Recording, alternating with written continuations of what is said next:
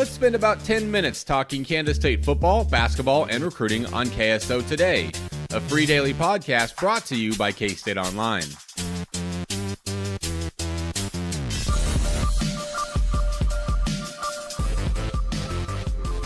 Well, you've got me again on today's edition of KSO Today for February 4th, 2020. The morning after Kansas State falls to number 1 Baylor 73-67 last night in Bramlage Coliseum. KSO Today is, of course, brought to you by Legacy Insurance and People's State Bank, both with branches located in Manhattan, as well as 9 more branches of PSB specifically located throughout the state of Kansas. Let's talk first about last night's game in Bramlage Coliseum. I'm just going to walk you through it a little bit in case you didn't see it. K-State falls down right away, 12-2 in this one. K-State turned it over, I believe, 5 times in the first 4 minutes. Got to a real bad spot right away in this one, so they had to play through a hole the entire game. A big stretch then came when Cartier-Jada had a rough, 2 minutes or whatever, where he gambles for a steal, misses it. His guy hits a wide-open 3. Really frustrates Bruce Weber. Carty then responds by missing a layup on the other end. Gets teed up after missing the layup for jawing with the official. Baylor hits both free throws and then hits a 3 on the technical possession to score 8 points of that sequence. And now they're up 20-4, a 16-point lead. Their biggest lead of the game. Never got bigger than 16, and that's what K-State has to fight back throughout the entire night. They can't quite do it, of course. K-State did get it to 3 on a Xavier Sneed dunk with about 30 seconds left before halftime. A really exciting play for the people in Bramlage Coliseum, but Baylor was really tough. They're a very good basketball team. They came back and scored right before the end of the half to get it back up to 5. It's just one basket, but the momentum felt completely different. Credit to Baylor for doing that, and K-State had to get a stop there. Wasn't able to do it. Weber was critical in postgame. I think rightfully so. It's like, hey, guys, we can't be celebrating after a big play like that. We have to get back and play defense. They didn't. They gave a big basket there, and there it goes. I thought Baylor really controlled the game throughout the second half while never really blowing K-State out. At one point, the lead did get as high as 15 again, but, by the time the final margin was there, it was down to 6. K-State did have trips here and there where a make would have got it down to, I think, 4, but I don't know that they ever had a possession, late in that game in the last 5 minutes, 4 minutes, 3 minutes. I don't think they did, where a make would have got it to a one-possession game. So while the final score looks relatively close, and K-State was competitive against the best team in college basketball, you don't have to accept a moral victory, which I don't, and you shouldn't, while also just ignoring the fact, K-State was competitive. It can be somewhere in the middle, and that's what it was last night. K-State played relatively well against the best team in the country, but not good enough to win, and ultimately it's another loss in a season, right now full of disappointing losses. If you look at K-State's last 6 games, they've been significantly better. K-State's last 6 opponents in the net have been ranked number 2, number 4, number 9, number 41, and number 49. So 6 opponents, 2 the same. West Virginia was 2 of those at number 9. So 6 games, all in the top 50, 4 in the top 10. 3 are at home, 3 are on the road. And K-State went 2-4 of those games. 2-4 is not an acceptable record, really, ever. But, against 4 top 50 teams and 4 top 10 teams, it's probably about as good as any average team would hope for, let alone, a team that's playing as well as K-State had been going into it. It's not acceptable, like I said, but we're still in a basketball season, so we're still going to talk about improvement, lack of improvement, whatever, and K-State's done that. Improved, these last 6 games. There's no doubt about it. It's really not arguable. But for that to even matter or turn into anything, K-State has to turn it into some wins against teams that are of lesser quality than those 6 opponents. If when K-State starts playing, Bruce Weber said it himself. He said they got to get a road win at Iowa State Saturday. They have to do it. If they want to battle for, as sad as it still sounds, the NIT, or if they want to make some sort of what they believe to be possible run in the second half of league play after they think they've gotten better, they can try to do that. But it's going to take turning these good games against good teams into good games against bad teams for wins. And that's stuff K-State didn't do early in the season. Oklahoma's not a bad team, especially in Norman. That would have been a good win, but it's a game they could have won. TCU's not a bad team, but that was a home game. That's a game you could win. If K-State had a couple more wins, against these teams, St. Louis and Kansas City, it had some more wins against teams that they, had played like they played the last 6 games, the season would be different. But these are all ifs and buts. The fact of the matter is K-State didn't win those games, and now they're put in this position where they have to get really hot going forward to salvage anywhere near what they would have considered a respectable season based on their expectations going into it. I do want to look at each player line by line. This is off the cuff. I don't have stuff written down, so these will be real-time kind of reactions for me.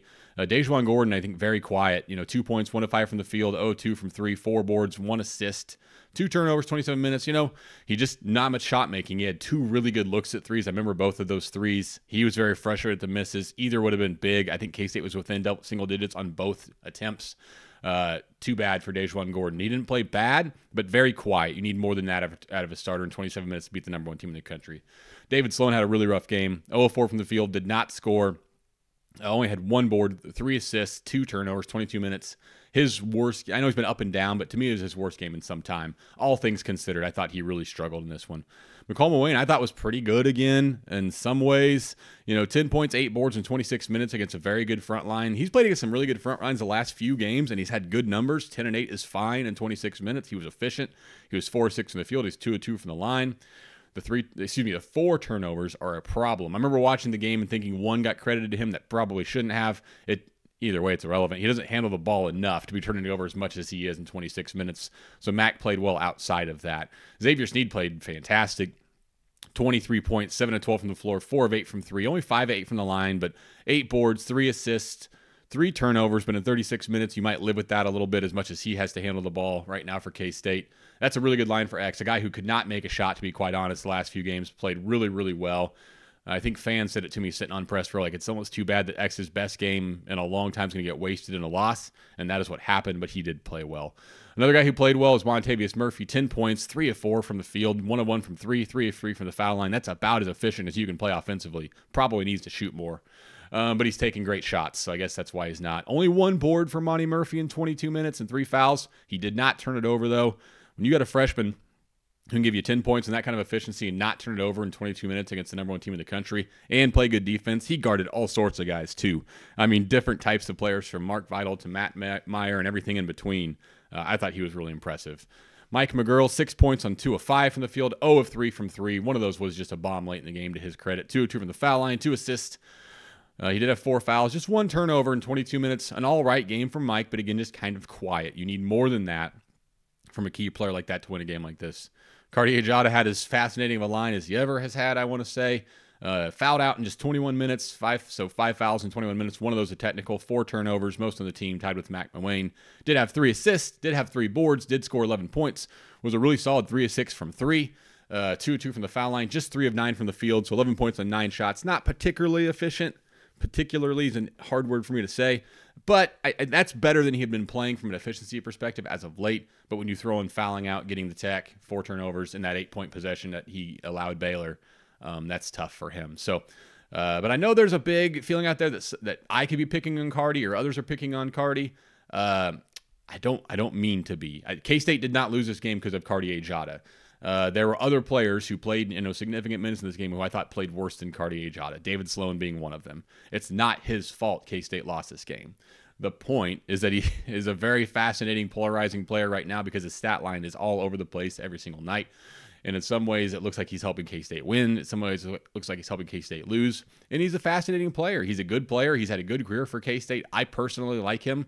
I think I told this, I don't know if I told this story here, but if there's a player, I think it was on the Bosco Boys, if there's a player that I've had close to an unprofessional relationship with, it's Cartier-Jada. As I said, his high school coach has stayed the weekend at my house. My son has pictures of him up in his room. He asked me about Red by name. I have nothing against Cartier-Jada. Anybody who knows me understands that for sure.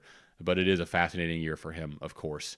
Antonio Gordon returns to the lineup after missing 3 games due to suspension. He scores 3 points, just 1 shot attempt. Just 1 board. He only played 10 minutes, no turnovers.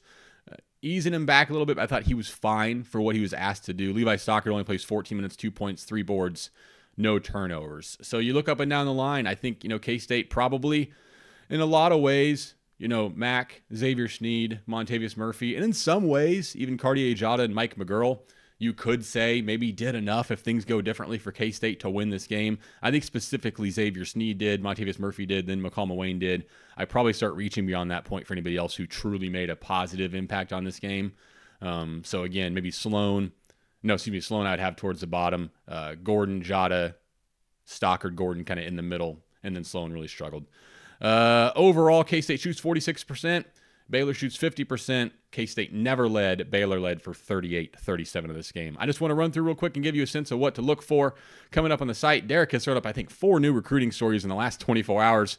One is a Jaden Williams interview that's really in-depth as to why the athlete from West Des Moines committed to K-State. He has a story on Lawrence High running back Devin Neal, and his visit where K-State stands on him. The only member of the top 4 players in the state of Kansas not committed to K-State for 2021 is Devin Neal, by the way, and K-State's working on him. Story on a visit and a new class of 2020. That's the one that signs this week for junior college defensive end Tyrone Talini, if I'm saying his name right. That's a name to watch as this week progresses. Also, a brand new class of 2021 recruiting big board with 20 names listed on there to watch from DY. I'm going to close it out with a little travel, coverage info, as DY has coordinated a trip for us to see the previously mentioned Jaden Williams in Des Moines this weekend as part of our trip to watch K-State and Iowa State in Hilton Coliseum. So we'll probably try to get to Des Moines on Sunday, actually, but we'll do Saturday if that's what's best for him. We're still letting him pick the day, but we're good to go. So hopefully we can do a nice job on that and provide something fun and informative. Okay, I think that's it for me. I'm going to get out of here now. I think you have Derek Young the next 2 days, so get ready for some football recruiting talk on KSO Today.